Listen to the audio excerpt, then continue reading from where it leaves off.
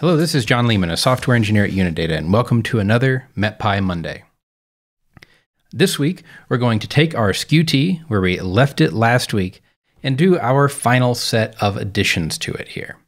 I want to calculate the parcel path for a surface parcel as it goes up through the atmosphere, and then I want to shade the areas of CAPE, which would be where the parcel is warmer than the environment and positively buoyant, and CIN, which is where the parcel is cooler than the environment and would be negatively buoyant. These are relatively important parameters, especially in severe weather situations. So we can start out by calculating the path that the parcel is going to take, and we have a parcel profile function in our calculations module. So the parcel path from mpcalc.parcel profile, we need to give it the pressure levels that we would like the answer at, which the pressure levels that we have observations at are fine, and then the starting parcel.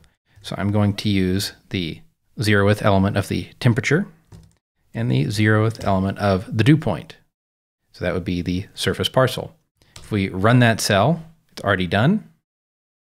If we look at the contents of parcel path now, you see that we have an array of temperatures in Kelvin, which is fine.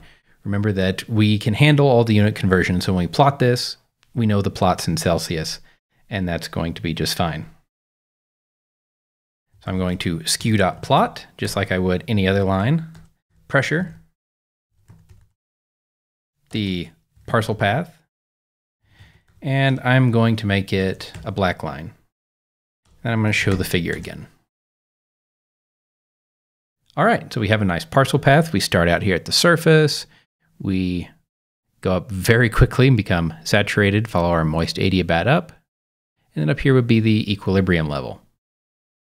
All right, well now let's shade the areas of CAPE and CIN. You can sort of visually see that here the black line is above the red line, so that should all be CAPE, which is traditionally shaded red. And then up here the black line is below the red line, so it should be CIN, which is traditionally shaded blue. So we can do that by calling skew.shade and then just, again, tab. Shade area is the generic form where you can give it any particular area with a set of conditions that you would like. Maybe you want to shade where the dew point is below or above a certain value. Maybe you want to shade where the dew point is above or below a certain value or something like that. That's there for you. But CAPE and CIN are already built in with some nice defaults. So you tell it the pressure, the temperature, and my parcel path, so it knows what to shade. And while we're at it, let's go ahead and shade CIN. That works the same way. And let's show the figure again. There you see, we now have our sounding with the parcel path, shaded CAPE, and shaded CIN. Now you're prepared to go out and make some really nice publication quality Skew-T diagrams.